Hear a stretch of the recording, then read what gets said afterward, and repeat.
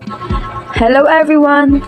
We are about to discuss how to solve a word problem using a parabola. So here's our problem. A flashlight is shaped like a paraboloid.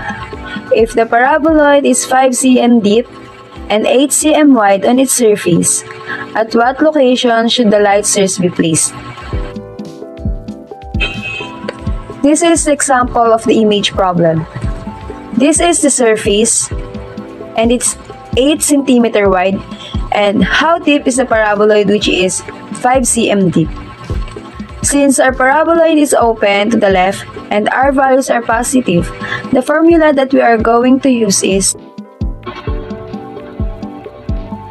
y squared equals 4ax.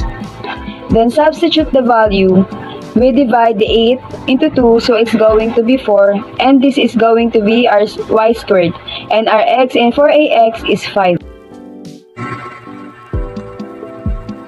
4 squared is equals to 16, and 4a times 5 is 20a.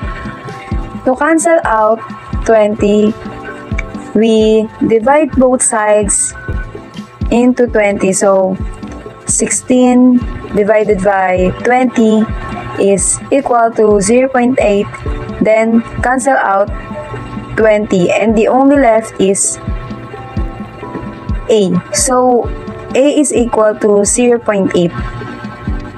Therefore, the location of the light source should be placed at least a distance of 0.8 cm. That's